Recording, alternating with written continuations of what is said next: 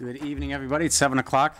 Tonight we have a special permit hearing, so we're waiting for one more board member to show up so we can address a couple of other items before they do show. One is we have a public comment section at the beginning of every evening, so if there's anything that anybody wants to talk about that has nothing to do with what we're supposed to talk about tonight, raise your hand and come on up. Does anybody have anything to say about anything in general? No, that's what I thought. Okay. The other item of business we've got minutes of January 9th to approve. You all got those in your packet? Yep. Everybody had a chance to look at those?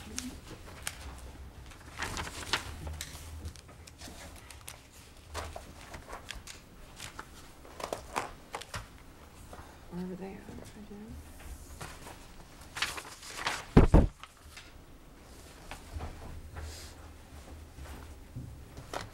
I would move we approve the minutes as printed. Second. Second, John. All in favor? Okay, minutes are approved. And so closes the miscellaneous portion of our evening. Even though we're short a couple of members, I can go over the next, basically, last 2 weeks ago, we talked about the next steps in the zoning change and trying to address the moratorium for the zoning ordinances. I won't go into detail now, but we can come back around and we can go over some of this to make sure you think staff is going in the right direction in terms of the subdivision regulations, because we talked about how we would need to sort of overhaul those and look at, in the context of new streets, an urban context for new streets, I should say. So there's nothing of that sort in the current subdivision regulation. So we've made substantial progress in cutting through the subdivision regulations to sort of rework them, and it really represents a whole change in how we look at streets and new road infrastructure for the entire city, not just the urban core. But I wanted to show those to you as well. Okay. It's a follow-up on what we had a couple weeks ago. Okay. Yeah, it's sort of the next set of regulations. That was zoning, and then this is subdivision regs that sort of have to go, sort of complement the zoning regulation changes. Okay.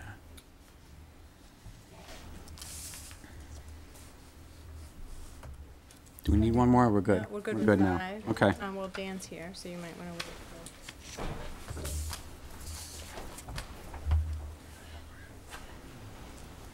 Does Dan have a name tag yet or no? No, it's in production. Jen, okay, Jen's coming too. But, okay.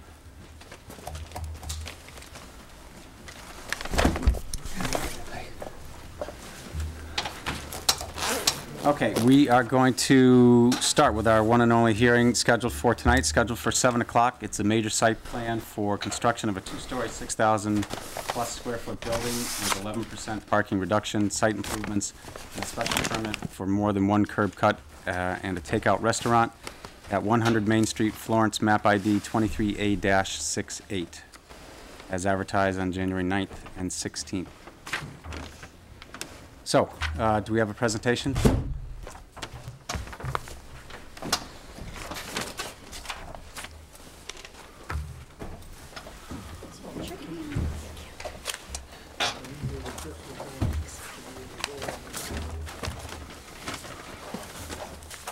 Hi, my name is Karan Patel, and I'm here with Terry Reynolds, my site engineer, and Zick Report, the architect of the building. We are here for a site plan review of a 2-story commercial building to be in downtown Florence. First floor is planned for retail and takeout restaurant usage, and the second floor is planned for office usage. The building will be built at the street with wider sidewalks on Main and Maple Street. The first floor businesses will have entrances from the Main Street sidewalks. The shape of the building and the brick facade will enhance the village of Florence. We are requesting planning board for a special permit to have a takeout restaurant usage. Since this is a corner partial, we are also requesting planning board for a special permit to have 2 curb cuts. Two curb cuts will allow for a better circulation and will keep traffic from flowing into intersection of Maple and Main.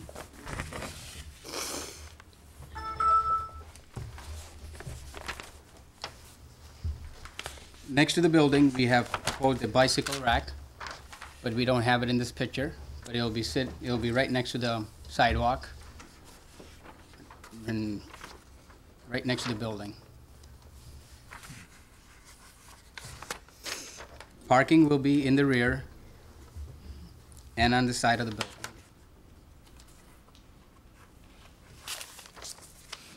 All the zoning requirements are met, the front side and the rear setbacks. The general business district requires 5% of open space, and we are planning for 13% of open space. We are requesting waiver for 8% parking reduction since we have 33 off-street parking spaces, and we are required 36. We're also requesting waiver for full traffic study of the site, but we have provided a trip generation report for the proposed usage. This is the black and white elevation. The first half represents the Main Street elevation, side of the building. We're proposing 2 business signs, each up to 45 square feet, representing main wall sign, and in the bottom we have the back side of the building. We're proposing 25 square feet business signs. For the both side of the building, we're proposing 25 square feet of sidewall signs. At this point, I would like to introduce Terry Reynolds.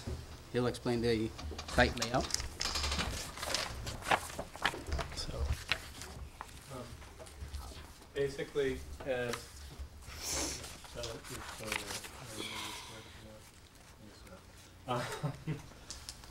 the parking's all in the rear. You can see it in the striped parking areas. There's handicap parking in the rear of the building, 2 spaces, along with the handicap access. The site is fully accessible. The front is accessible with a ramp and landing.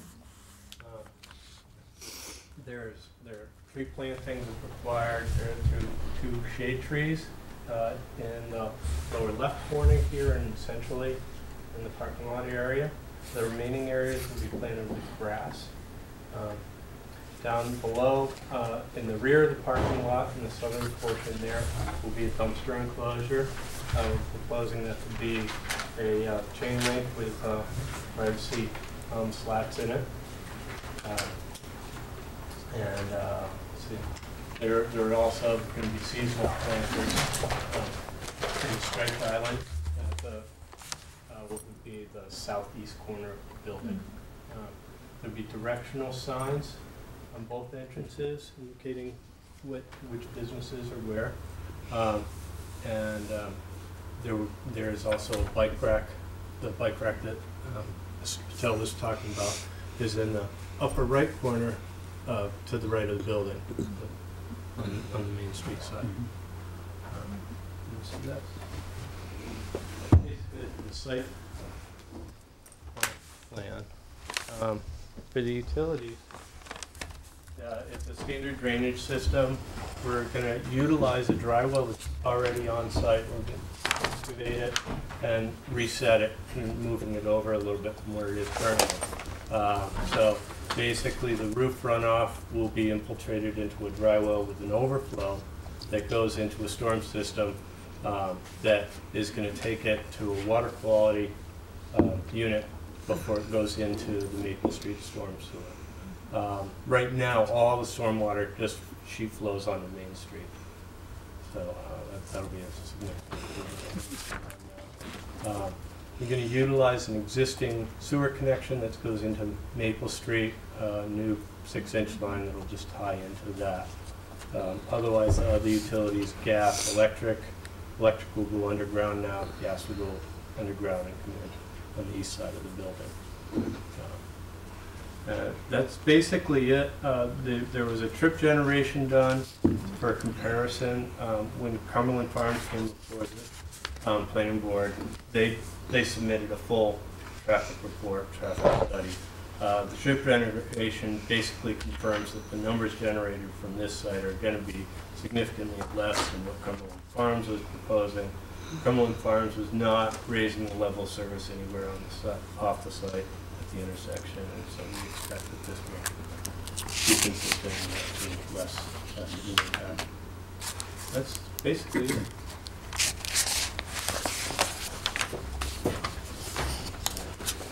Questions on the board? This is a takeout restaurant proposed, first floor, not drive-through restaurant. Absolutely. Okay. You have something? What about street trees? You need any on Main Street? Street trees aren't required if the building is at the sidewalk, Which it is. so only if it's set back further than. I would like to say I like the little bump out in the lower right-hand corner that has 2 trees in it will sort of entice people not to use that cut through. So I thought that was a good design feature for the parking lot.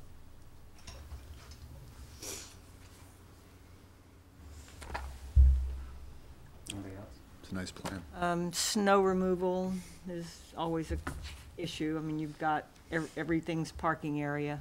Yeah, the snow storage is proposed to both the right and left side of the dumpster location there. There's also some potential for stacking snow along the edges. And, you know, with the downtown location. And so that's, on the right-hand edge, that's grass. Yes. What do you have for site lighting? Site lighting, there will be 4 20-foot lights located. There are 2 on the lower parking lot on both the left and right side. There's one up near the top to the right, and there's one just off the Maple Street side. All the lighting's under 5-foot candles. There will be some wall sconces for doorways. But it's 0 lot line. 0 lot line. No, it's not 0. That's what we're looking for.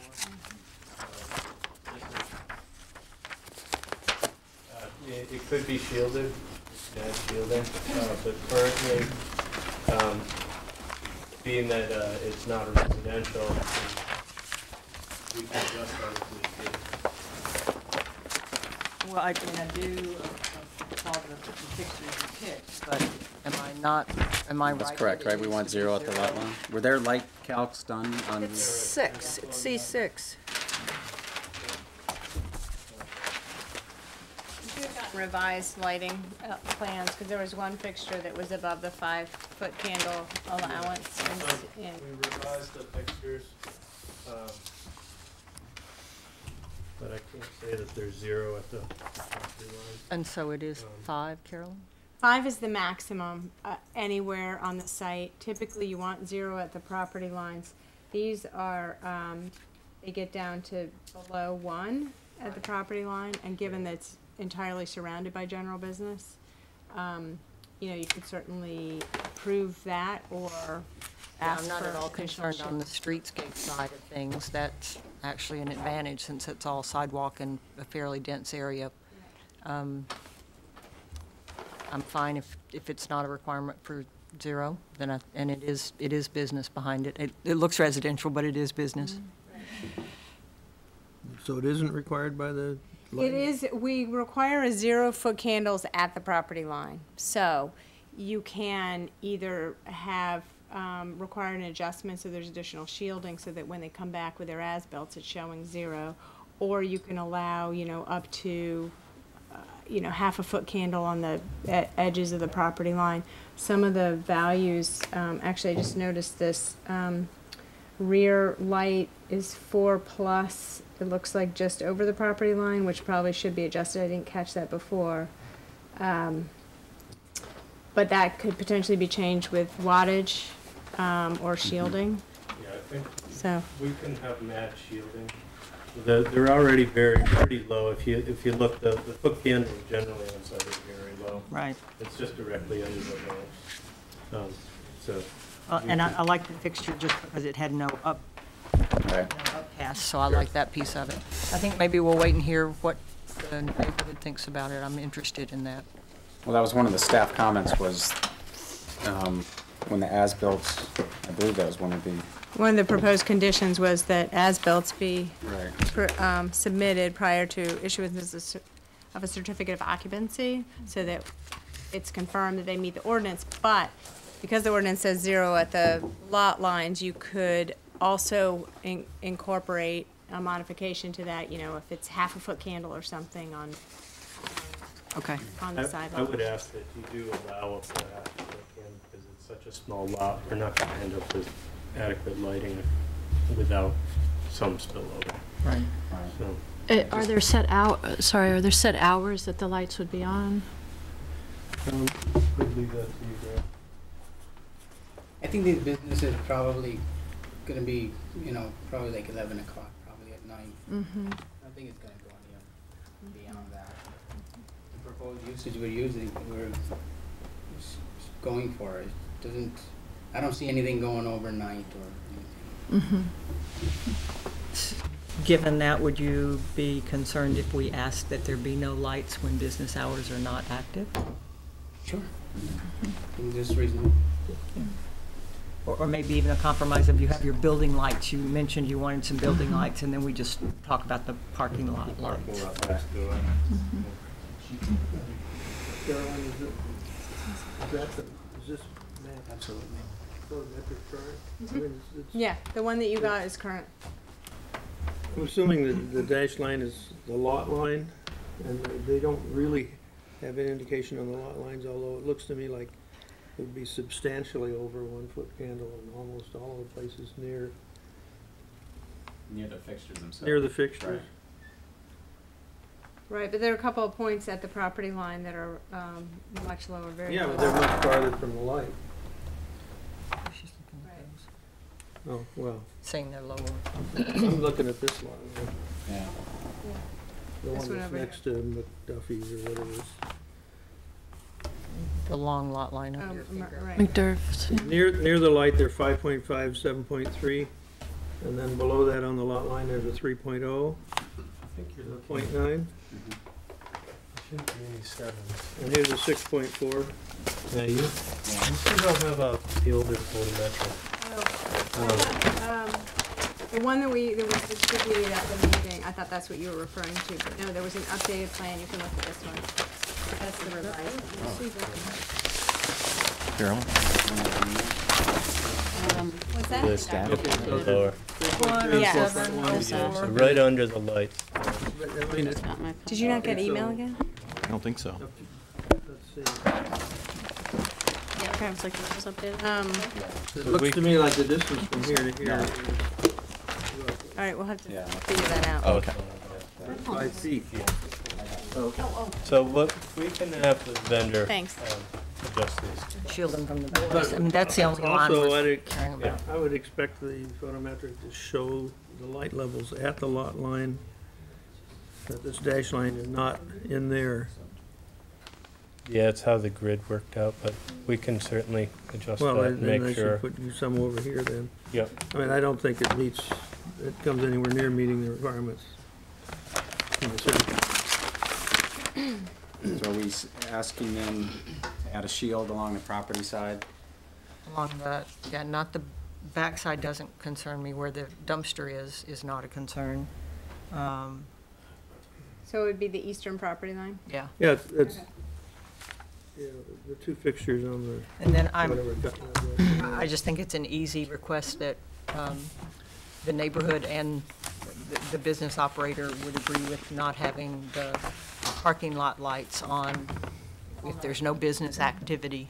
But because of where it is in town, I wouldn't mind having the walls, the building sconces on, so I would separate those two. Site lights Right. off an hour after close of business?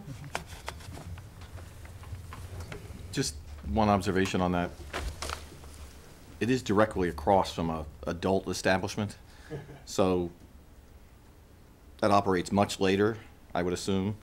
So you could be creating a parking lot that is dark, as opposed to a parking lot that is lit and more safe. So just from a public standpoint, you know, you could be creating a dark spot Right. across from an adult establishment. I would be, I would, be yeah, less I safe would. than a be lit ha- spotlight. Particularly since the properties are Well, are they're all related. businesses, so. Exactly, but yeah. I might be happy just expressing that and leaving that to good business sense. What do you mean by an adult establishment? You mean a Serves bar? alcoholic beverages and has an age limit for adults. Not the other. Nothing more, nothing less. We have that specifically defined in the Right. ordinance. Oh, I actually thought he was talking about another building. I know what Yeah. Okay. What did That you one. think? So where do we end up with that then? Shields on the eastern property line still, and just a, Stated interest, I think it. Well, you all can vote on whether or not you think that condition is appropriate for turning the lights off after the hour. The solution to the hotspots is to have them put in more, Just More jiggle the fixtures. cord. Plug in the cord.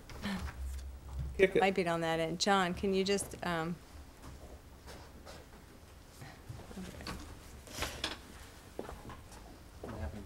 yeah.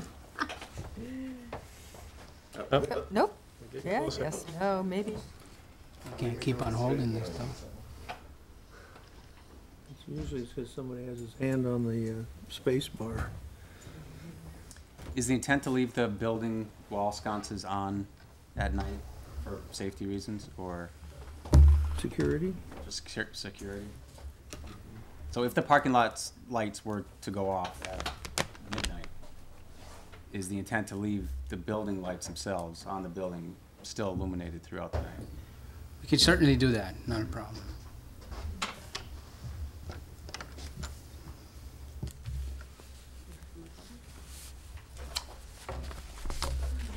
Let's give us all a seizure here. I know.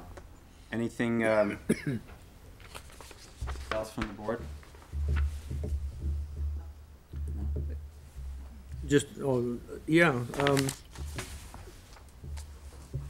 I just want to make it's really great the building is up to the street, but then there's this pretty big parking lot that's right on the street also.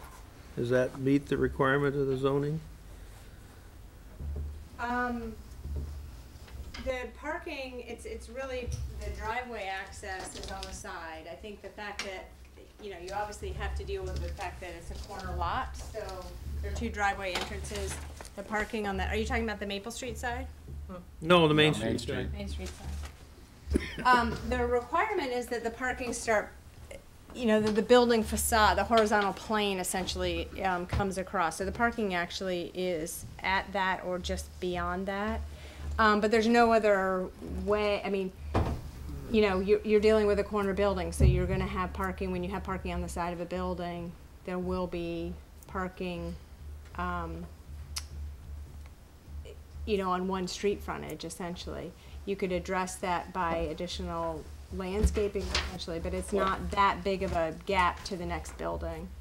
And most of it is as driveway access, but the parking actually starts behind Well- that horizontal plane. I would say less than half of it is the driveway, but, and there's no landscaping whatsoever that I can see.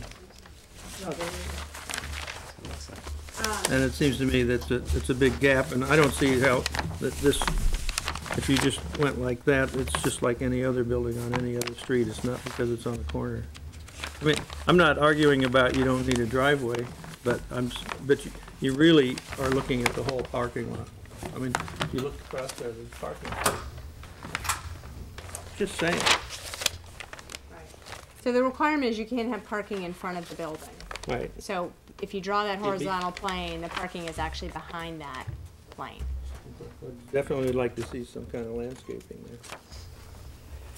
Is there any intent on those two islands? One has a bike rack, but across from that, when you go out on the main street on the right-hand side, that island, what's happening there? Is it just grass? Only just grass. Carolyn, did the 2 trees meet the requirement? You need one per 15 parking spaces, so 2 is all they would need for this site.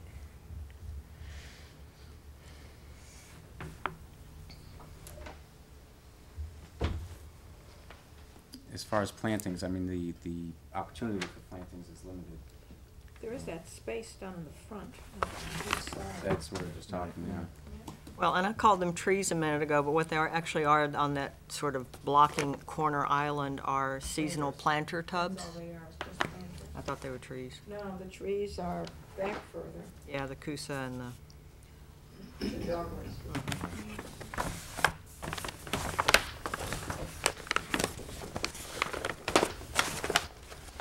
Would the preference to be to have another tree at that island, moving on to Main Street? Well, there's a space also on Maple Street, the same kind of space, that's up there on the far east side of Maple Street. Adjacent to the building? Yeah, that was adjacent to the building, yeah.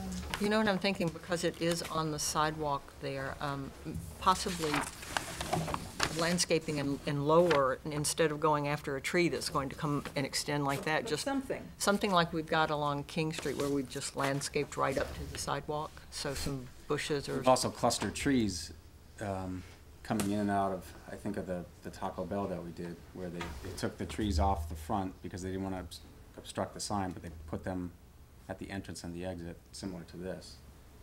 Where Not they a have- lot of room here, obviously, but it's something. Right. There's not, well, I mean, it's clear what we're trying to do. We're trying to hide the parking lot. I mean, that's what this discussion is about. I think the only issue or concern would be that if you have something lower, you don't want to obstruct the sight distance as a vehicle coming out if there are pedestrians on the sidewalk. You want to be able to see them. So if you did go with, it'd really have to be to the edge of that property line. The space that's available to the east of the stop sign there, the place where it says stop, is about 10 by 20 feet. But I agree that there shouldn't be high stuff that blocks the vision, so. Well, and, I mean, if you just left it the way it is, I mean, it's not out of character with, you know, the medical, you know, Valley Medical or even Florence Savings or, you know, I mean, or Florence, I mean, it's not out of the norm where there's a driveway and you see cars parked in Florence. I mean, if you drive down Main Street, that's what you see, so. It won't be any better, but it won't be any worse than what you would see anyway.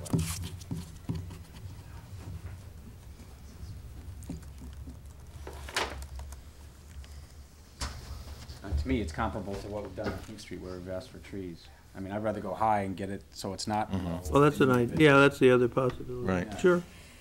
I think there's room for a tree myself. 20-foot expanse it's not a Yeah. small space. On Main Street, the abutting property has a big sign right there that a tree would block. The trunk of the tree would block. I don't know, how tall is that? Pretty high. Yeah. They say it's pretty high. It would be a consideration, whatever you think. What would you think about that? Any other comments from the board before we open it up? No? Okay, we're going to open it up to public comment. Anybody who wishes to speak about this project, just raise your hand. And then come on up and give us your name and your address. And let's hear what you have to say. So anybody who has something to speak, just raise your hand. Gary? My name is Gary Warden. I've lived in Florence for 40-something years, and I'd like to thank Mr. Patel for putting such a nice building, proposing such a nice building for Florence. That gas station is, well, he's been working since he bought it, working on putting up something else, so I think a lot of people will be happy if you approve this and move on. Thank you. Anybody else? Yep.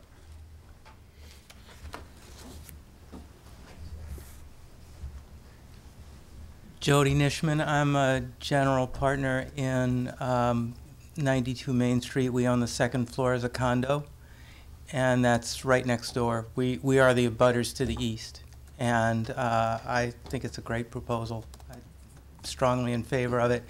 I do have a concern about anything that would hide that sign. That's basically our property that you were talking about. But other than that, I think it's a great proposal. I'm blanking on the sign. Can you describe it to me? Yeah, it's basically just back from the sidewalk, and it's perpendicular to the line of the travel on the street. And what is it, about 8 feet high, Mike? Something like that? Yes, 8, 9, 10. Not, okay. And it's green with white lettering, and there are a bunch of probably about this high, 6 feet wide, signs that basically identify all the different people that are in the building, all the different businesses. Yeah. Thank you. Yeah, I just also want to say that as a business there, if anything, I like the idea of lights being on, again, because of the concern, was that you that raised it about the establishment across the street and security, so. Thank you. Thank you.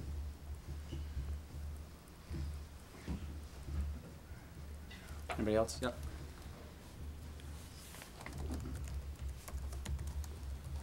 Hi, my name is Michael Gormley. I own the downstairs of 92 Main. It's an office condominium. One little point that I just wanted to make is, as far as lighting, is we were requested years ago to put a very large spotlight on our whole back lot, which will take and cover quite a bit of theirs anyways. So as far as lighting, we're 24 hours a day back there as a request, because visiting nurses used to be tenants and they come in all night long, and we just never changed it. We tried the ones that work with the sun and dark, but that doesn't work that well. So we're 24 hours. So as far as your lighting and maybe a restriction on theirs in the backyard, we're lit up anyways, which affects them. So yeah, but we're so much in favor of what's going on, and thank you. Yeah. Thank you. Yep. Phil Sullivan, Northampton. I spent a lot of time in Florence as a kid growing up there, and the old West Clothing and Burgette's gas station. Spent a lot of time there. This is certainly a project that deserves reviewing quite well and a favorable outcome. It's going to create a much nicer presence up there than a vacant lot that's really been falling apart over the years. It's an eyesore. A lot of people just pull in there and park. I think this is one of the best things that's happened to the center of Florence in a long time. So I ask you to approve it. Thank you. Thank you.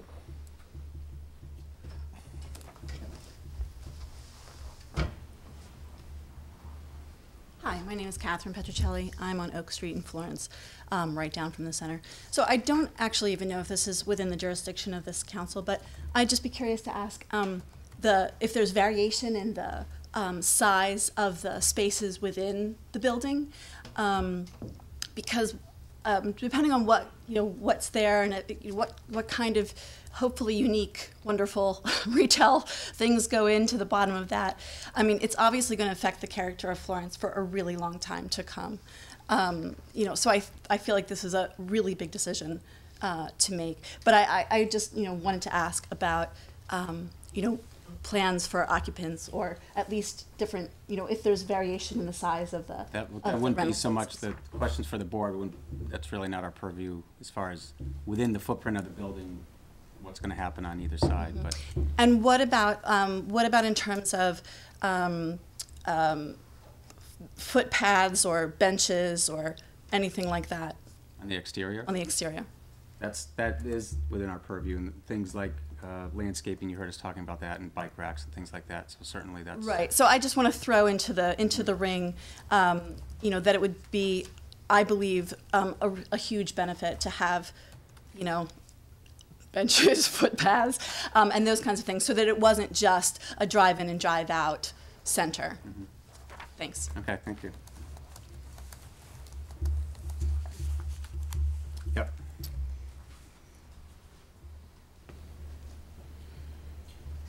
Hi, I'm Robert Ross, and I live in downtown Florence, 40 Kai Street.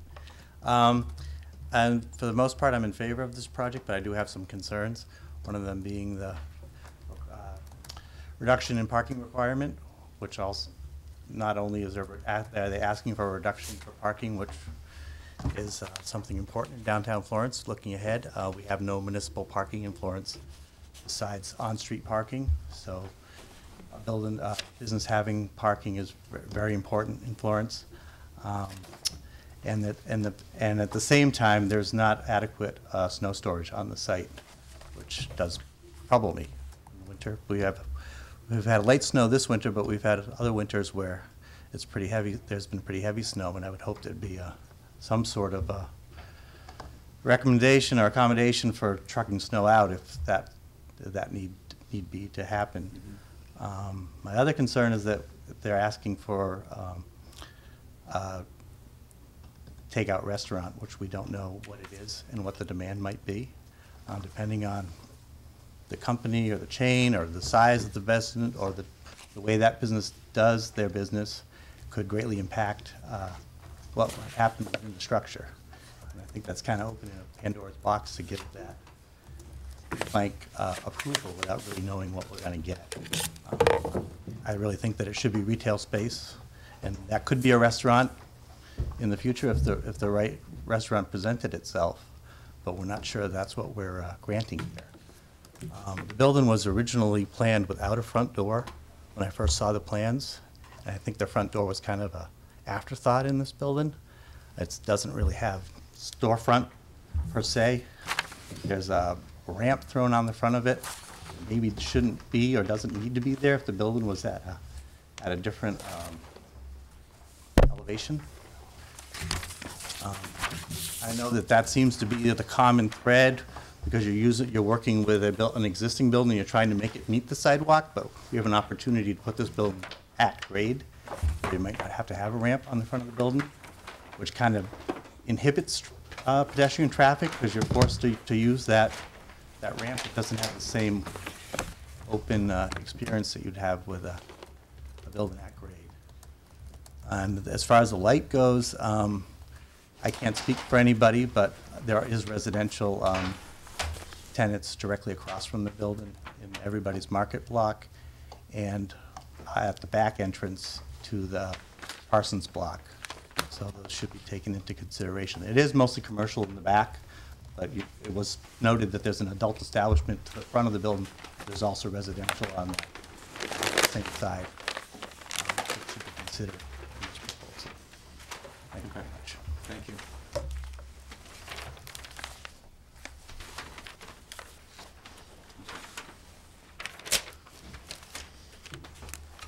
Hi, I'm Caleb Langer. I live in Florence.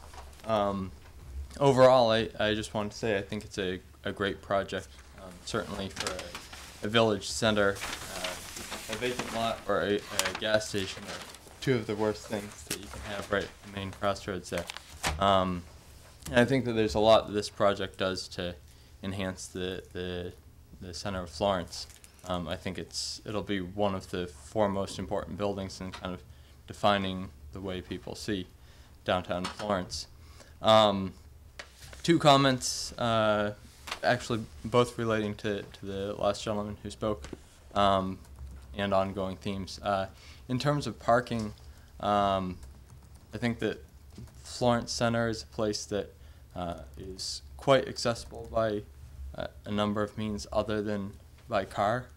It's certainly accessible by bicycle with the bike trail, and coming up from the downtown by Elm Street, and it's walkable for a lot of us right near the center, and of course there's the bus lines that run there. With that in mind, and given the fact that any amount of parking there, you're basically taking away from the streetscape there. I realize that parking is a necessity, but I think as multiple people have acknowledged, any amount of parking is detracting from that somewhat. So I appreciate the thoughts that people had in terms of that. But I do support a waiver from the minimum parking because I think that there are other ways that it's accessible, and I think that it's important not to try to overwhelm a very critical part of the streetscape in Florence by overwhelming it with parking. And then I just wanted to echo the last gentleman's comments about the pedestrian permeability at the sidewalk. I'd had the same thought about the ramp there, about the entrances there, and how they relate to the street.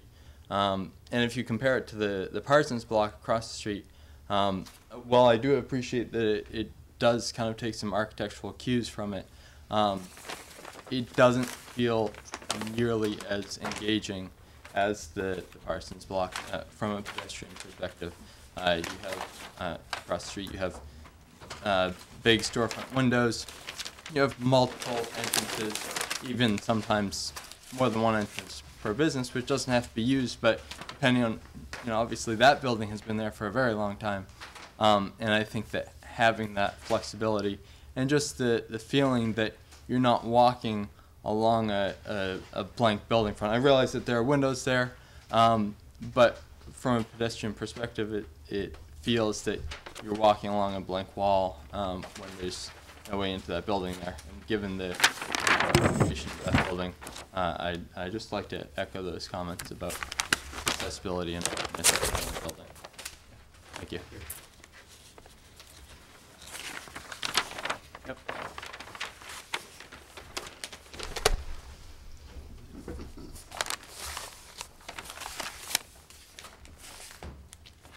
Hi, I'm Steve Shea for the Timothy E. Shea Trust, which owns the Parsons block, directly across.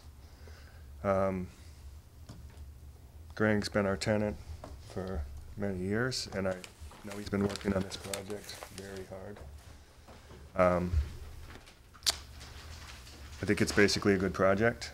I do have some concerns.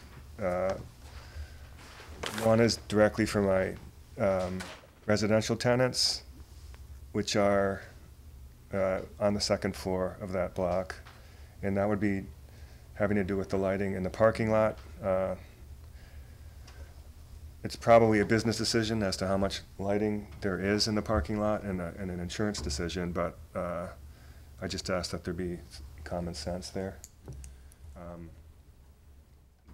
Particularly after 11 o'clock, I don't know what the hours of the businesses in question are, but so there's not excessive stray light. The parking issue, I'm not sure how much of a variance they're asking for. How much are you asking for? 8%. Yeah. I'm agnostic on that because as it is, the parking's undefined, so however many spaces they have lined out is a lot more than effective parking than is now when people just drive in and they just kind of park 10 feet away from each other. However, I think Robert Ross made a good point about the snow removal. We do need parking in Florence, and I like the plan because it does provide parking, even if it's slightly less than maybe what the zoning asks for. But if for the entire winter 4 lots are being used to hold a snowbank, that cuts down from that. So I think perhaps a consideration for snow removal from the property would be worth considering. So those are my comments. Thank you. Yep.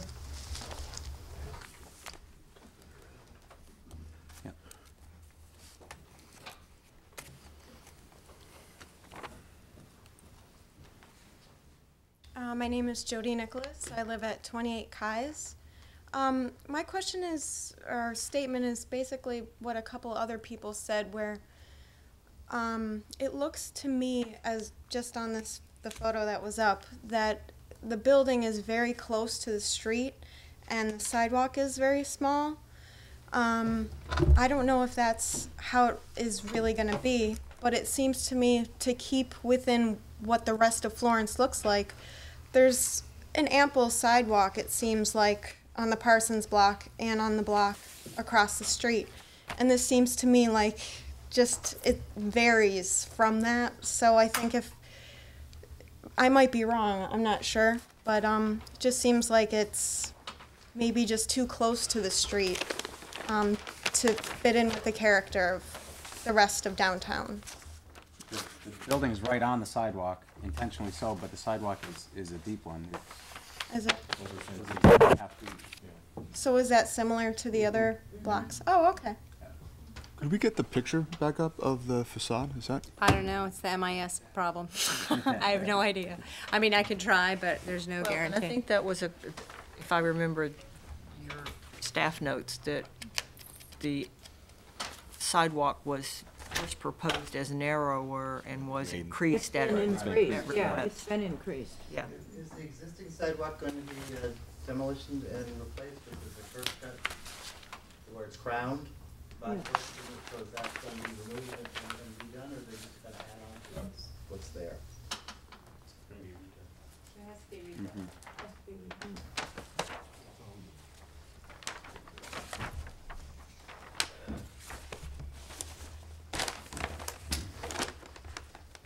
Okay, everything in front is new concrete sidewalk with granite curbing. They're gonna pull the current granite curbing and hold it and put it back down again, I think. Are you going to reuse what granite curbing you can? Well, the granite curbing that doesn't need to be pulled up will be left.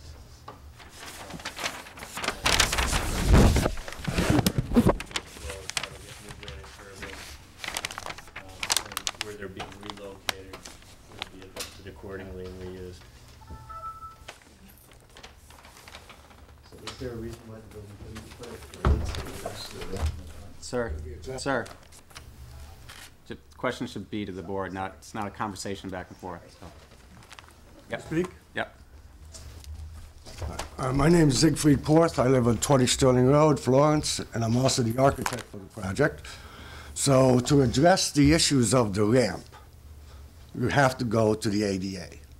Okay? The ADA clearly states that all entrances shall be accessible, period, the end. So the back is accessible, and the only way to make the front accessible and keep the parking and the grading and everything working, we had to put in a ramp. And it's about 16 inches tall, so it's about 16 feet long. And I think that's pretty much where we are with a set of steps. Like, if we could get away with it and get a variance, but that's not, we can't do it. When I did Fly By Night downtown, we did the same thing. We had a nice front entrance, but on the side, we put the ramp. That's not allowed today.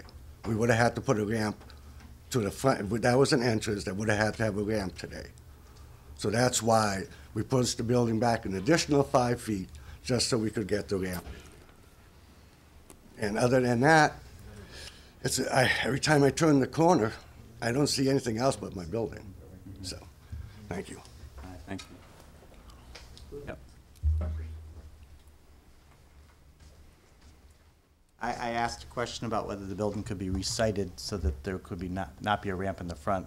I understand that ADA rules make that you have to have a ramp if the building's too high, but I would I was wondering if the building could be lowered so that the ramp could be in the back instead of in the front of the property, which might look better, might be more appeasing to the neighbors. And while I'm back up here, I would like to address the trees. The trees are not substantial shade trees; they're just dogwoods, and I don't know why that is, or if there's a requirement for shade trees. It would be great to see a shade tree on that front parcel where there is no tree at all. If there's no plantings planned for. I mean, and I do worry that the building might be offensively close to the street because of the scale of the building. And I'm not sure, because we're looking at two different sets of drawings. The drawing that was submitted with the plan is different from the rendering that we see on the board. So I'm really not quite sure what we're buying here, to tell you the truth.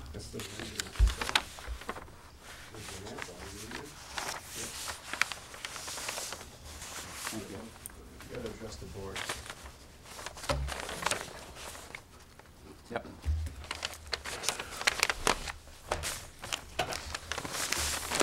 I'm Pat Goggins. I own a business in Florence, and I'm here to speak in behalf of the proposal you have before you tonight. And I think that a couple of things need to be taken into consideration with respect to the facade question in the front and the issue of a ramp versus no ramp, and the elevational challenges that come in with respect to the site and the cost that would be attributed to mitigating that. I think you need to keep in mind that this building will certainly be a handsome addition to the center of Florence, but as the costs of construction for this building increase, it's important to consider that it really costs no more to build this building in Florence than it costs to build a building in the center of Northampton.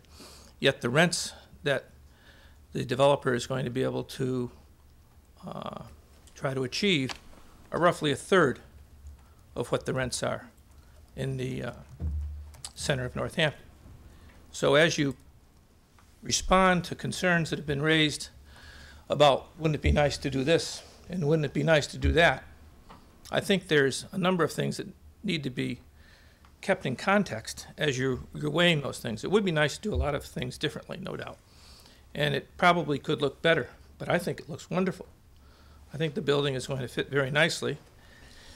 And I think that the architect has done a very good job of dealing with the challenges of putting such a building in such a spot. I've been cautioning Garang for some time to be concerned about what the eventual cost of this building might be, because there's a point of diminishing returns. There should be no surprise that that lot has sat vacant for so long, because if it was simple and easy, it would have been done by now. The fact of the matter is that it hasn't, because there's challenges in building and challenges in filling buildings that are all related to things over which you have some control as a body as you contemplate these important positions that have been taken by others, but really eventually result in some additional dollars needing to be spent. And I wanted to see if I couldn't provide some context for that. Thanks very much. Anybody else?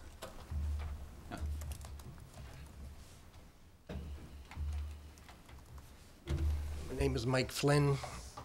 I live at 983 Florence Road. Been a barber for 52 years. I've had my barber shop in Florence for 40 years. My knowledge of architecture is about the same as my knowledge of brain surgery, so I'm not going to talk about that.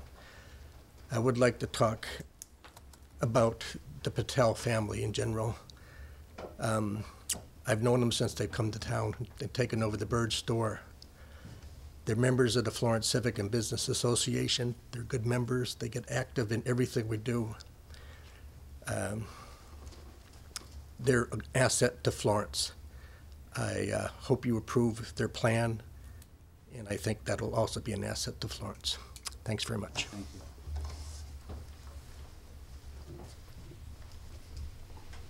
Anybody else? Yeah.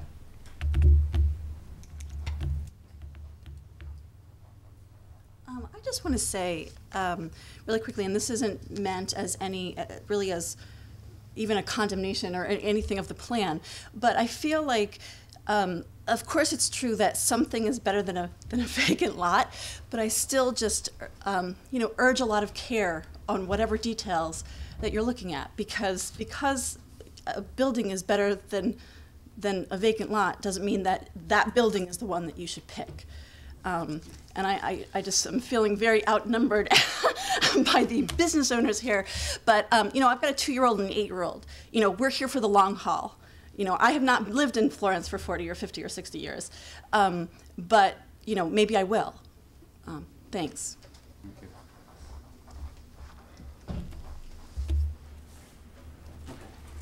Questions, comments from the board? Can I ask Mr. Patel a question? No, I don't think we should close the public No. hearing yet. Yeah. Yeah, go ahead, Joe. Okay. I just wanted to ask a question, because it's come up a couple times. is there some distinction to the description of a takeout restaurant versus a restaurant versus a takeout? Seems to be a little bit of an oxymoron, and I'm just trying to understand, what does that distinction mean?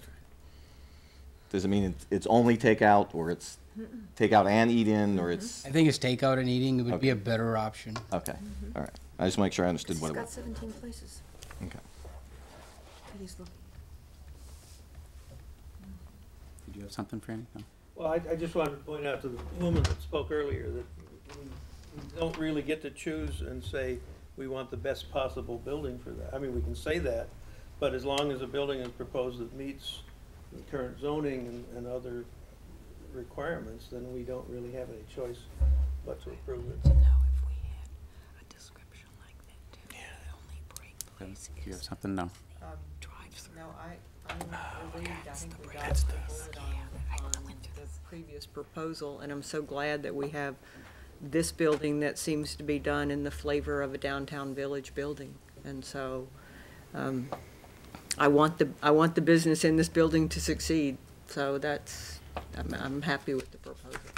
I mean, my take is I don't think we dodged a bullet. I think we intentionally We knocked it down because Right. we didn't, as a board, we didn't feel what's come before us in the past have met the requirements that, regulations aside, that fit what wants to be there in the center of Florence. And I think this goes a long way to doing that. I agree. So. Okay, any other comments? Public comment is still open. There were a couple of comments from DPW. I don't know if you want them now. Yeah. Or, so they're really minor technical details. They just want to see final construction documents a couple weeks before the building permit is requested, so that they can make sure all the details of the connections and everything are on the final plans. And then they had also requested that as part of that, the plans include, show details for the storm drain protection and details of the handicap ramp for the sidewalk, just the ADA accessible ramp down to the crosswalks. And that was it from their perspective. Otherwise, I think as you saw in the memos back from the applicant, that they had really addressed all the comments from staff the first go-around.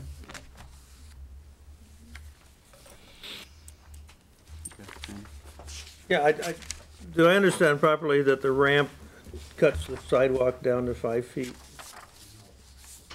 Essentially? Yeah, I mean, that's. Okay, the it looks length of like the it's ramp. 5 feet, yeah. Is that, I mean, I just want to make sure everybody, No, I don't. The sidewalk stayed the same. We moved the building back to have room for the ramp. Well, there's a 10.5-foot depth between the face of the building and the curb. Right. It's 5 feet of sidewalks, 5 feet That of was the ramp. original sidewalk, so we moved it back to accommodate the ramp. The sidewalk hasn't changed, though. What the effective? Okay, okay. sidewalk on the Maple Street side looks like it's 10 feet. Is that existing? Yes.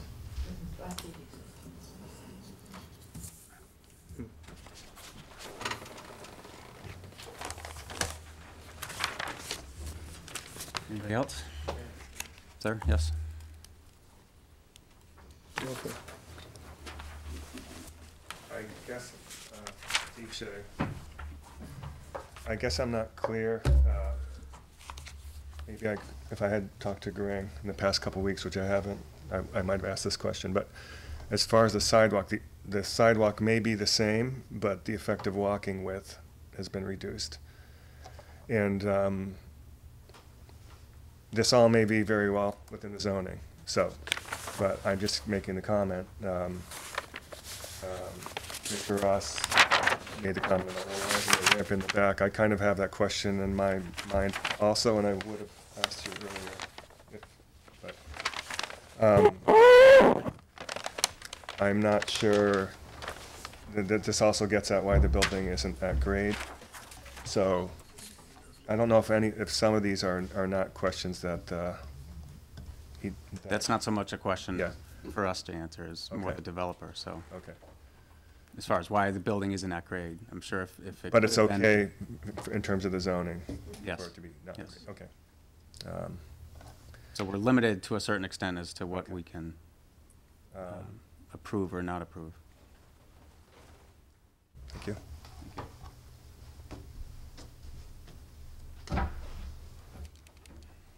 Anybody else? But it seems to me on some previous projects to the church and Colmorgan that we demanded a lot more landscaping on the parking lot. This is just a big mess of asphalt. I would say the difference between a place like Colmorgan and this is that's a massive parking lot with hundreds of spaces. And the requirement is that there's one tree per, so once you hit a certain threshold of parking, there are more landscaping requirements in the zoning that are triggered. What is the threshold? 75 spaces. Then you have to break up your parking with islands that are landscaped.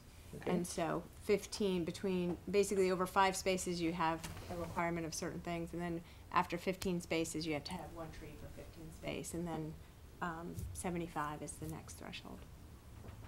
And how many spaces are in here altogether? 33. Okay. In addition, on King Street, you've got the street, the parking lot, and then the building. Here we've got, the parking lot is behind. Well, I wanted to clarify what. I'm in favor of the planting plan as submitted. I mean, it meets zoning requirements, and it's a small parking lot. The thought to add something at the end of the street sounds like it'll interfere with existing sign building directories.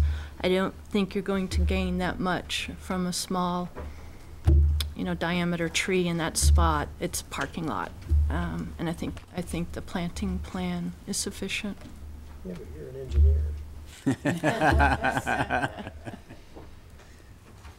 Well, again, it's certainly not out of character with all the other parking lots along the street. I mean, it's not going to look any different than the rest of the At the same time, we. Except there's trees. Right. It's gonna look a lot different It from Valley Medical Group. I don't, not from somebody that drives it 4 or 5 times a day. Not to me, I don't think it will. We've made an effort, a Yeah. considerable effort on the development of King Street for all those new parcels for landscaping, trees, benches, and so forth. And so, maybe if a tree's gonna block the sign and low shrubs will block traffic, maybe a bench in that location would be better than grass or something. I don't know. But we've made the effort in other places. I don't think we should, just because it's better than what's there, not any worse than what's there, we should necessarily just turn away from that, the opportunity. But I don't think you should put a burden on the owner either. No. So. But I don't know that a I don't bench is wanna quibble, a burden. We could drive out, we'll drive out there later and see how the Valley Medical Group is set. The parking spaces are set way back from the street compared to this. There's no place, I mean, if you're gonna have this building in that spot with the amount of compatibility with what's around it, you're not gonna be able to have enough parking places if you set them all that way back. I mean, there's a dilemma there is what's I'm there. not saying we should do that, I'm saying that, It's a dilemma, that's all. I'm saying John's misrepresenting it, that's what I'm saying. I have a question. In the proposal, it says 3, and in Terry's presentation, it said 4. Spaces were being asked for a waiver.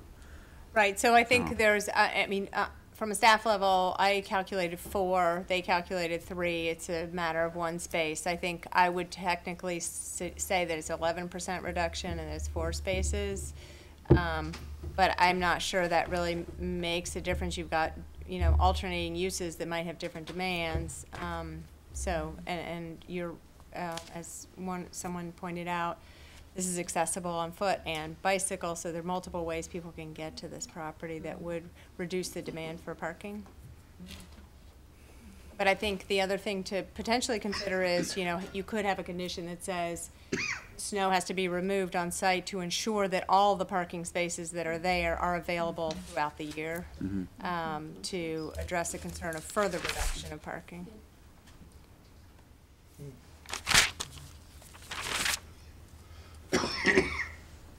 Okay, public comment still open? Do you want to leave it open or make a motion? We've got one more. Yep. Ask, because it didn't come up, but part of their special permit is for 2 curb cuts, and I don't know how that impacts or doesn't impact a project like this, and why this hasn't been addressed in this meeting. I'm only curious to why it's part of the special permit, but yet it didn't come up in any manner. We talked about how the building has to be on the front lot line, and this building is, but only because of the way that it's designed, that they have 2 curb cuts, the building could have been skinnier and longer, and there would be no parking visible to the main street, streetscape. For the better feeling. I'm just, okay. I'm sorry, I'm not here to break the bank, I'm against it, I'm opposed to it. I'm positive for downtown Florence, and I'm here to make sure that we get the best possible outcome for downtown Florence. I have nothing against Mr. Patel. I think in concept, a Victorian building on the street is what we want and desire for downtown Florence. I just want to make sure that we don't fall into the it's better than a parking lot or a belated site mindset. Forget about that. It's that way because it's that way. It's not that way that it has to be that way. And it's not that it can't be a better project by a little bit of pushing and making it a better project. And I know that it all costs money, and I know that rents are probably half of what they are in downtown Northampton, not a third. And I also know that to buy the property in the forefront is cheaper than buying property in downtown Northampton. So you have that gain too. But I really am not trying to bust the bank here. I just am trying to ensure that we get the best project for downtown Florence. Thank you. There were comments on the curb cut by staff. Yeah. So the ordinance requires that there are a maximum of 1 curb cut per lot in the central business, general business, and EB and highway business district. And so a special permit is required for more than 1 curb cut. And the planning board can only grant a 2nd curb cut if the applicant can show that there's something unique about the property that would otherwise render flow to and from the property unsafe and unmanageable. I think given that this is a corner lot and you've got major traffic on both sides, Main Street and Maple Street, that this having access from both sides of the lot or the 2 faces of the lot minimizes the potential vehicular conflicts that would or could otherwise occur, both vehicular but also pedestrian and vehicular conflicts if you're trying to cross or make turning movements that might be unsafe to get into a site with just 1 access that's on a major corner like that. So that would be sort of the way that I would suggest that you all look at that special permit criteria, but that's the allowance that the board has been granted in the zoning to allow for a secondary curb cut on a lot. And then within that recommendation, or that mindset, the recommendation was for both entrances. The curb cuts for both entrances may not exceed 24 feet. Right, which is the standard for commercial district driveways, is 24-foot width. 26, 17. They should have modified that, but that's why the condition is there, that they don't exceed 24 feet. You're really talking a lot about the left-hand turn out onto Main Street, particularly. Right, and So also... close, which would be so close to the light that there would be... Right, problems. conflicts that way, and right. And also coming into the site, making left-hand turns not at the signal as opposed to at the signal. Mm-hmm. Make a motion to close the public hearing. Second. Second, Ann, all in favor? Opposed? Frandy opposed. Okay. Okay, so the public hearing portion has ended. So no more comments from the public, but we still have discussion internally. I think this project has a lot going for it. I think, again, this is what we've been kind of waiting for the center of Florence, and this is what something like this wants to be there. And I think I was at the technical review, and they've modified. We had some comments initially with the initial design. every comment has been addressed, and I think the applicant has put a good faith effort in addressing all of those issues. It's a funky lot. It's on the corner. It's hard to deal with in many ways with the elevation and so forth. But to me, other than the conditions that we've discussed, I think this is as close to a home run as we can get.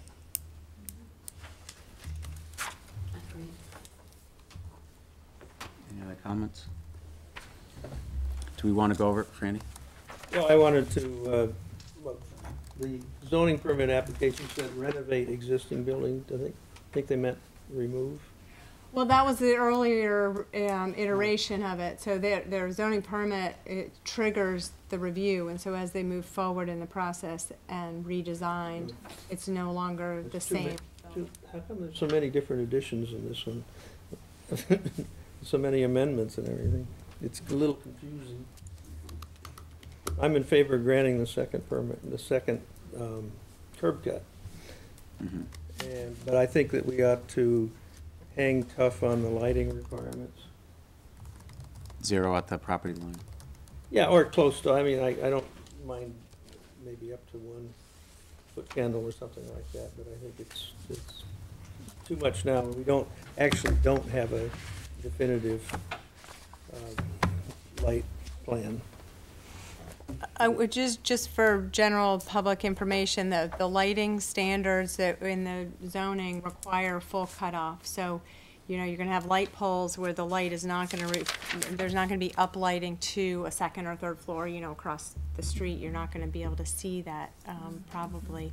And the light levels are much lower than you might see that are in non-compliant light fixtures around a good part of the city. But every time a new project comes in, the new light standards apply, and so those levels are going to be a lot lower than what you see out there now.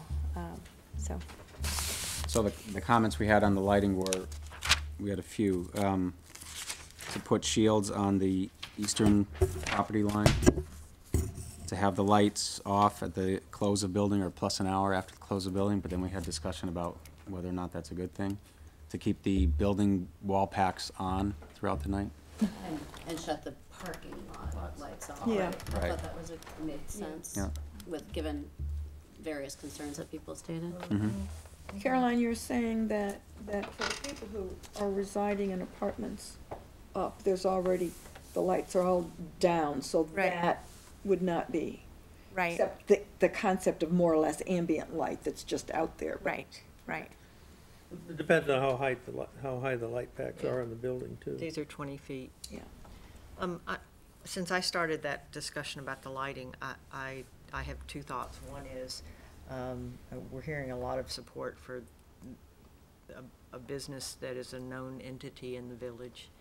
And I think the operator of the building has the same incentive that we do. You don't want to waste electricity or for a time when it's not needed. So I'm kind of wanting to back down off that, partly after, I agree with John, and not make that a requirement, but state it as a concern of the property and leave it up to good management to handle that. Specific to the parking lot lights. Specific to the parking lot. Not the wall packs on the building. Right. Well, I mean, I think that it'd be allowed to have such lights as are necessary for security. I don't know whether it's saying they have to keep all the light packs on or not as necessary. That's just. We could say. What do we do at Atwood? My mind is restating what I'm saying, is, you know, Yeah. we're saying use your good sense to. Do you want me to disagree with you? No. Your tone sounds like you are, whether you do or not. He always sounds like that. Atwood Drive, we had a similar situation, right, where the parking lot lights were off plus an hour or 2 after close of building, but the ball packs stayed on all night. That's right. And those were washes on the building about like I expected this to be. Right. So what I'm suggesting is that I've talked myself out of that condition. I'm full circle. I have. So we'd leave the lighting, the parking lot lights, up to the discretion of the owner, as long as we have shields on the eastern end and the lights at the property are minus a half-foot candle, 1-foot candle.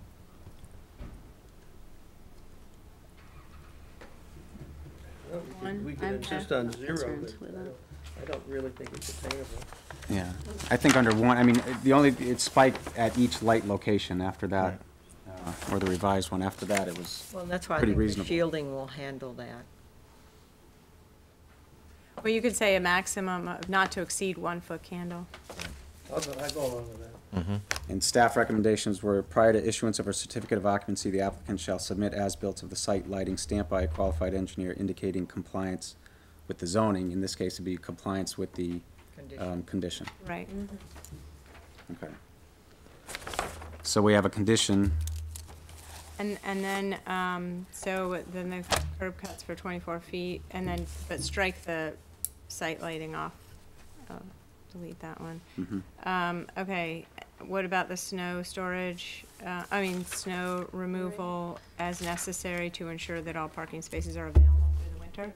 Yes. I think that's good as a condition for granting the reduction in Yep. parking.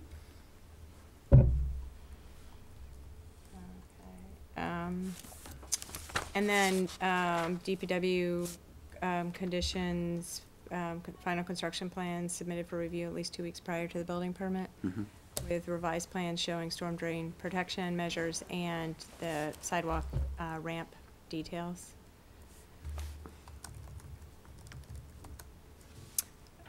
And that's all the notes I have for possible conditions. Did you have any others? The only other thing I had is landscaping. Do we want to do anything? Oh, right. Planting, benches, We did trees? just, the bench is sounding appealing as the only alternative that might work in that front Main Street piece. You've got that, and then on Maple Street, too, there's a little spot right next to, Kind of the same size. same, yeah.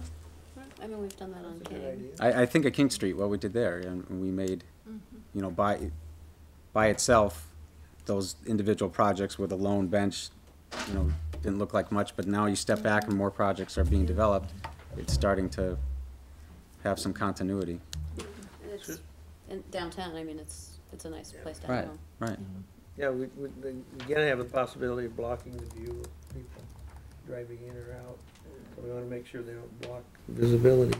You've got, in that instance, you got a 20-foot space. Yeah. That's plenty of space for a bench. Well, we could just make it part of the condition. At both driveway entrances? I would say, yeah. Both sides. That's a nice compromise. That's all I had.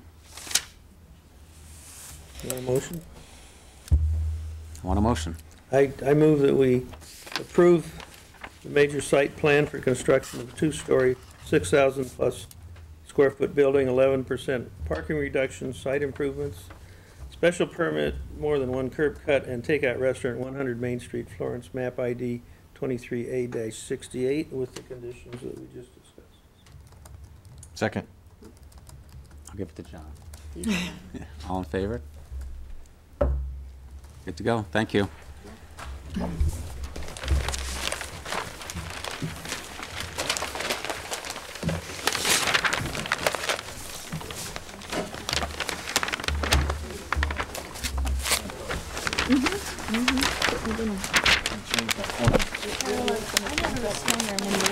What they wanted to put it with. The first one is like, oh my God, they're just continuing. Well, that's like Mark said, I mean, you know, we finally got one. Yeah, that had the planning board meeting when we were upstairs. You were the one I couldn't remember, I was sitting in our office and I picked up, there was Jen and Dan, and then I couldn't figure out who the third person was. Yeah, I mean, and it's 2 stories. Right, oh, yeah. So it's gonna be a nice match with the building across the street. It'd be a great, Actually, now we could just get a second story over here. well, but it'll match, you know, that side will match, the other side will be, you know, so. Yeah, it'll be a nice plan. But, right, but I had to sign up with Box. Thank Russ. I didn't want to. Good. I didn't know what that was. Like I had trouble with the cloud, and so I couldn't open it. Okay. So the whole time I thought I had access to them. So there's a glitch also in our online access, is it says, Good question. Enter your password. You just hit enter. I thought we All right, but I'll stay on top of it next time. Do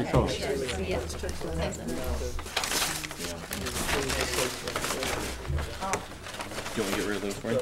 Yeah, here. Oh, Wait a minute. Is there recycling? Oh, yeah. Hi, I'm good. How are you? Yeah. Well, and you missed it for what? For what, I say? I know. I know. But I stick by my decision. Yeah, well, I get that. It was tough. It was a hard We decision. understood. Sarah had a great time. She really enjoyed it. Well, As we modify the zoning, that's being clarified in all the commercial districts, that there's no real special permit need to too bad that. takeout per se is really whether there's a drive-through window. So that's the modification that's going through. That's the only real distinction, but we've never. Yeah, Mikey. You're happy with the... There, I've got a son in law there, so, you know, we're like. Out versus sit down. Yeah. Thank you. You have to meet the parking requirements for one hand. So that's what it was calculated on. In the last game. No, engineers are the reason we have architects. That one's easy. Seattle. New. Oh, yeah. New. Peyton Manning. That's because he beat you. I know. No, we had a good time. People were good. They were very gregarious and, Yeah, that's what she said. you know, you get to know people better that way. And that's, Well, they can propose a layout, but it's not necessarily set in stone. That Sarah... They can modify, and then we just look at parking. It's really about the function and the use on the site. And, you know, if it's 500 square feet versus 1,000, this is the around later. The idea is, Sit there and just you know, breathe on you. Oh, really? parking. So if Yeah, they clearly want there to was- get a bigger restaurant and it requires more parking, then they'd have to come back for an you were amendment. telling me about the blind dog Is we the rent had. differential really that much between north downtown? No, But it is. I didn't, because we had to So put we're them still down. open. We have no, They're still filming. we're still filming. We're still live. I forgot what that was like. I had Jan and Do you want to Jan's dog right next to me, and I was like, Sure. I mean, I was going to go through, since we're having sort of technical difficulties with the projection system, I don't know if I want to try moving over there. Yeah. But what I wanted to just go over really, this is the zone, this is a subdivision rule. So in terms of subdivision, it's really about the street infrastructure and so state statute says you have to have these rules about how you build new streets.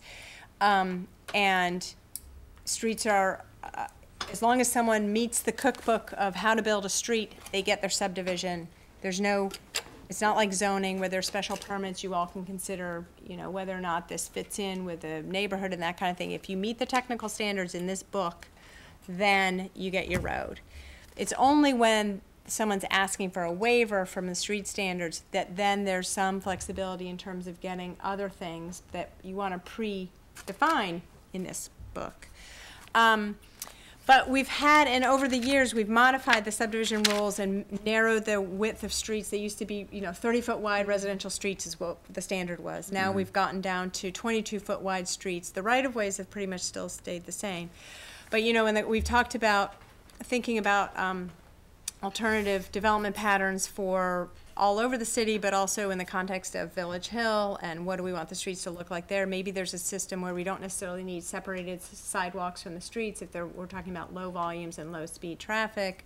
But that's not allowed in here, so nobody's going to do it unless it's spelled out about how you do it. So the idea behind revising the subdivision rules are creating standards so that when applicants come forward, they know that they're going to get an approval because they're doing it the way the book says that they can do it. And we want to encourage these new creative ways for stormwater management. It's better for the environment to have less pervious surface. And instead of building wide streets that then we have to come back later and do traffic calming on because people are driving way too fast, why not just build it the way we want it to begin with? So in some respects, you know, and we're working with DPW on this because obviously the city engineer has to be okay with these standards and the fact that we're making sort of a sea change in the way we allow street development. And we don't get a ton of subdivisions anyway. I mean, we went through this period, I guess, in the early 2000s where we got a ton of subdivisions. and that's slowed down. But now we're also potentially, with infill allowances with the zoning, we might want to encourage more sort of public streets or public alleys, but we need to have a standard for what those would look like, because we want narrower streets in an urban context, but we also want to manage stormwater for those new systems. And how do you do both? You know, we don't want to just reserve all this big land for big detention ponds that are eyesores everywhere. So this sort of addresses that need too. Isn't it true there are fewer, one of the reasons there's fewer subdivisions is that people come in for cluster development instead, and that's a different set of rules? Yes, if they have the frontage, but anytime you don't have frontage on a road, then you need to create frontage, and the way you create it is through a subdivision. Mm-hmm. The other thing I wanted to point out was that subdivision rules are the only thing that we get to vote on, and we don't have to submit it to city council. Those are our rules. Right, they're the planning board's rules by state statute. Scary. Does DPW, have they weighed in or considered elimination of curbs as a way Well, that's what that's what's going to be included in these rewrites. So the idea is to create a series of different street types. And a couple of them that we're proposing include streets with no curbs, and there we can get some green infrastructure, so we get actual drainage or rain gardens or some new kind of infiltration right there at the street system. And then, but it also could act as traffic calming. So all of those pieces are sort of, all those things that we've been trying to get but don't have the rules for them, we want to include that in here. And so the big thing, as well as sort of incorporating those new ways of looking at street design, is to really change the way this looks and try to get a lot of, kind of what we did with zoning, try to get a lot of what we expect, or a lot of the detailed design criteria in a table, so that you can sort of go through the matrix and say, okay, if I build this kind of street, here are all my requirements, from width of street to width of right-of-way to, you know, landscaping or type of green infrastructure, et cetera. So we almost had it ready to give you a draft just to look at, but I think maybe it's going to be 2 more weeks because I'm still trying to pull. And there are a lot of cities around Massachusetts, not a lot in Massachusetts, but a couple, and around the country that have design standards for this stuff. So we're not making it up, to some extent. But it's sort of, it's sort of the next wave of revisions to development, I think, going across the country. So anyway, if you're okay with us moving forward, I know you can't see this, but this is the general direction that we're taking it. So it would be great if, you know, you think that's a good idea for us to do, because these will be your rules that you enforce. Yeah. And of course, you're going to see them and we're going to have lots of discussion about them. But I just, you know, we've taken a huge step towards that. And then I think we'll send you a draft. So the idea is we'd send you a draft, but at the same time, we'd sit down with DPW and say, are we in the right direction, or are we way off of the deep end? So in 2 weeks, you think we'd have a Yeah, maybe in a rough couple of draft? days. I mean, I was almost there for today, but Okay. Do we have anything else in 2 weeks? you might have one minor permit, nothing major that I can think of. Okay. I haven't done the legal ad yet. So. Caroline, this, as an example, we were discussing last time, the corner down there where the motel is, and the possibility of putting up 5 townhouses or whatever it was, down there on Bridge Street. Oh, right. Yeah, Or we Shaw's were house. talking about the internals of that. Yeah. That's part of what you're discussing. Well, here. not How for the a small, internals- not that small. not for a small site like that, because that's corner frontage. So this is anywhere where you're really creating a new street, a Like new grid, or a Cardinal new. Way or Sovereign Right. Way Or at Village Hill, instead of getting, Got it. you know, these big new wide streets, maybe the north end would be, you know, the part that's not built out now, maybe that could come in under this new sort of narrower street and with less infrastructure, that kind of thing. So, or it could be in pockets of downtown where there's, you know, 5-10 acres or something. Or we talked about the Lyman Estate. You know, this might be a good place to think about that, because probably would get some new street infrastructure on that huge parcel. But we want to be ready with something that's not going to demand, you know, massive amounts of concrete, just for the sake of meeting the subdivision requirements that may be outdated. Okay. Okay. That's So all I you just have. need a nod from us to Yeah. keep going? Are you guys okay with it? Everybody's nodding. All right, so we'll keep moving ahead. Yes, yeah. There's always a chance for you to say, no, this is wrong, go back to the old. I move for adjournment. Meeting minutes? We already did that. Great. You were 90 seconds late. See, be a few minutes late. So we got a motion to adjourn? Second. All in favor? I get a few minutes. We're adjourned.